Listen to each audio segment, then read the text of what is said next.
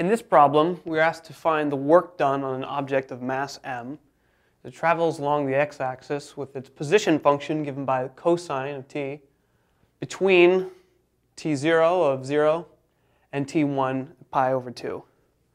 The easiest way to go about solving this problem is to recall that the work done on an object is the difference of the kinetic energies. So 1/2 mv1 squared minus 1/2 m VO squared. So in order to do this, we need to find the velocity function, which is easy. All we need to do is take the derivative of the position function. The derivative of cosine of t just gives us negative sine of t. So now we'll plug in the two times that we're interested in and see what the velocities are.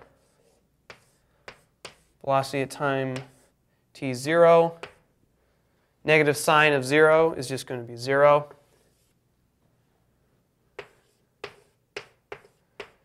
T1, negative sine of pi over 2 is just going to be negative 1. So now we can plug these two values into our work equation and see what we get.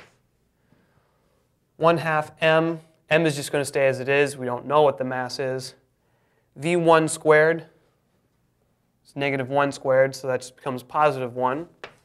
So the first term just becomes 1/2 m. And then you'll notice that we have a VO squared, but that's just 0. So this whole term cancels out to 0. And we are left with 1/2 mass as the total work done on the object.